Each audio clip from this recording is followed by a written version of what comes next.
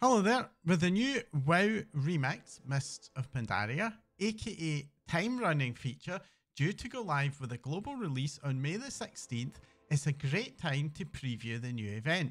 Remix is an experimental, limited time event that will allow us to level up new characters all the way to level 70 entirely within the Mists of Pandaria expansion. We're not just limited to the usual level up questing experience, we'll also be able to play the max level storylines, run scenarios, dungeons, and even raids. Yes, raiding during leveling up. While the World of Warcraft team is clearly testing out a lot of new things in this event, one of the centerpieces is a mild rework of the leveling experience, and I feel that this could present a potential new future for World of Warcraft leveling.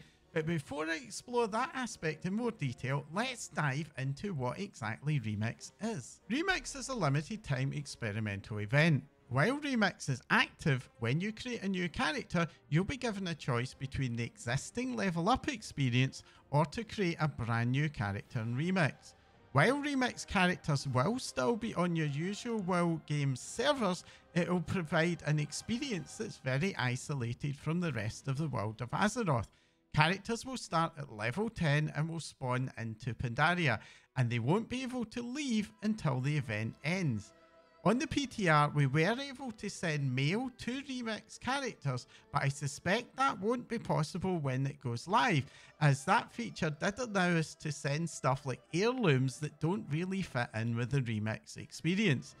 The reason for this isolation is that Remix has its own independent gearing system that's very different from the live game. Remix gearing will be more familiar to players of Diablo 4. Drops are far more frequent, but also a lot more RNG. Most items will come with sockets that accept special gems. Meta sockets in your helmets will allow you to find and use powerful new abilities. Tinker gems will offer bonus healing and defensives, cogwheel gems offer movement abilities, and prismatic gems will offer extra stat bonuses. We're also going to get a legendary cloak that accumulates both stats but also an XP buff as we progress. This is designed to be account wide so that any power we get on the cloak will be shared with other alts, in effect making leveling faster on subsequent alts. One odd thing about the gearing system is that necks, rings and trinkets don't actually drop during the level up process, although you will be able to obtain them later via max level activities. The stat-based meta gems have an upgrade system where collecting 3 of the gems will allow you to combine them into a new, more powerful version of the gem. This upgrade process can be repeated several levels. Now, honestly, while I liked the gems with the more powerful effects, I did feel that the stat gems weren't really impactful enough to justify the complexity they added, and having 6 gear slots lie empty for much of the leveling process just felt a little bit strange to me. It's going to be very interesting to see how this plays out, as it really does feel like Blizzard are experimenting with open world gearing. But the thing I am most interested in is the leveling process itself. After a very short introduction, we drive straight into the old Mist of Pandaria questlines. But this time, the main story flow is clearly signposted using the Shadowlands style campaign icons, and it's not just the original leveling quests. We're now also able to access much of the max level stories as we level up. For example, the 5.1 Landfall story, Purging of Dalaran and Isle of Thunder are all there. This very much felt to me like the WoW team were making a deliberate effort to allow the full story to be experienced during the leveling up process. Now, during the limited testing time we had so far, I wasn't able to check how successful the team have been in pacing all of this out, but making it easier to find the storyline is certainly a big bonus. Now, for folks who aren't huge fans of questing and storylines, there's plenty of other options, as not only are the old Mist of Pandaria scenarios and dungeons available for leveling, but there's also the option of raiding as you level up, which is certainly a new development for World of Warcraft. As this feature is clearly designed for us to level multiple characters, that variety will certainly be very welcome.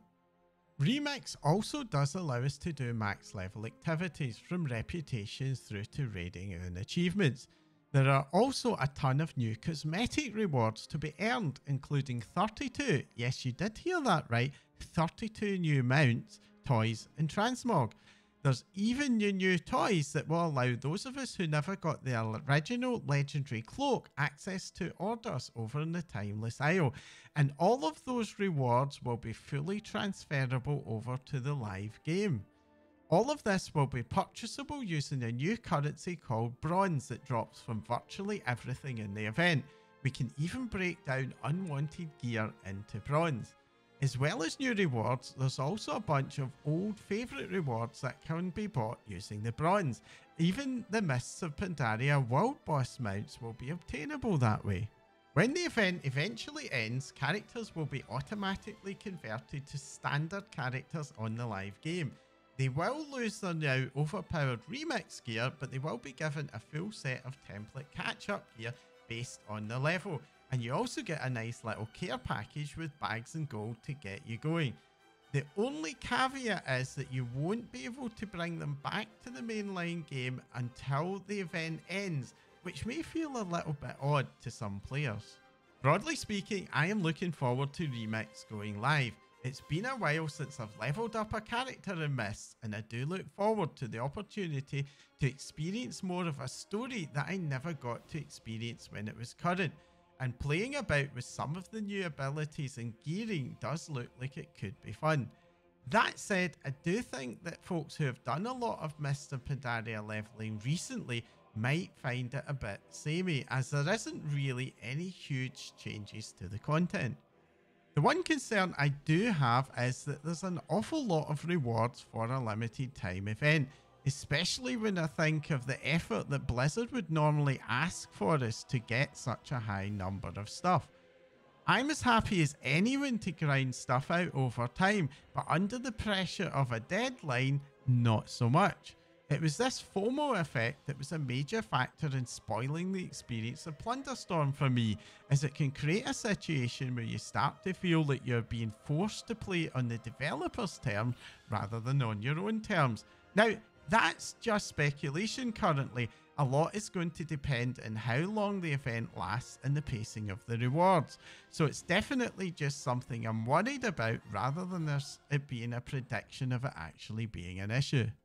Either way, with Dragonflight winding down in Season 4 not really having a lot to offer in terms of new content, I do expect to be putting quite a bit of time into this event, and having something to do in-game is going to be very welcome.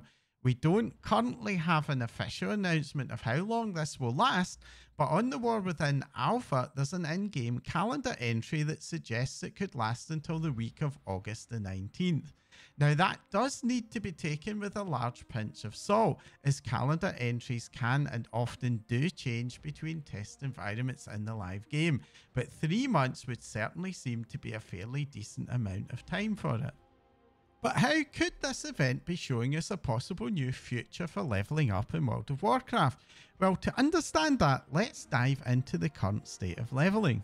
One of the goals of the leveling up process is to help introduce players to the game, the story, and to give them a chance to gradually learn their classes. While the latter is achieved to a degree when it comes to storyline, I think it's definitely fair to say that the level up experience really doesn't manage to tell the story at all well. Prior to the Shadowlands leveling revamp, a new player's experience was to jump straight into the immediate aftermath of the Cataclysm, only to abandon that halfway through and go back in time to the Burning Crusade. You then leave that about a quarter of the way through and head off to Wrath, and then back to Cataclysm, and well, you get the idea. In every case, you'd be encouraged to abandon stories partway through, and the max level stories in the game never really ever got a look in. If you did want to do the story, you'd basically have to go back at max level. And of course, even doing that, there's plenty of key moments story-wise that aren't even playable in-game anymore. In Shadowlands with the level squish, Blizzard did try to address these issues, particularly the skipping back and forth in time, by getting us to do a single expansion, the default of course being BFA. Unfortunately, that old issue of leaving the story partway through remains. Yes, you did get to do more of the level up story, but you still didn't get to finish it. And what about the max level stories, which is where, let's be honest, all the real action of the stories tends to take place. And so we're still in reality in a situation where if you want to learn the story of the game, you kind of have to go off and watch novel videos or dig through the Warcraft wiki. Now let's imagine a future where a new player would arrive into one of WoW's previous expansions and find a campaign quest line that's been recrafted to lead them through the complete story of that expansion, perhaps using follower dungeons or maybe even follower raids to bring them to a point where as they end that part of the leveling journey, they'll do it just as they complete the main storyline. Imagine then if we could create an alt and then choose an expansion to re-experience that expansion story in its entirety. As a player who started playing the game in Legion, I've never seen things like Battle for Undercity, Operation Nomragon, and the only reason I saw the Purging of Dalaran was due to my wanting to get the mount from the Operation Shield War reputation. Making all of this work in World of Warcraft is going to require a lot of work from Blizzard, especially for the older content, and it's probably never going to be perfect. Let's face it, World of Warcraft has always been a gameplay first game.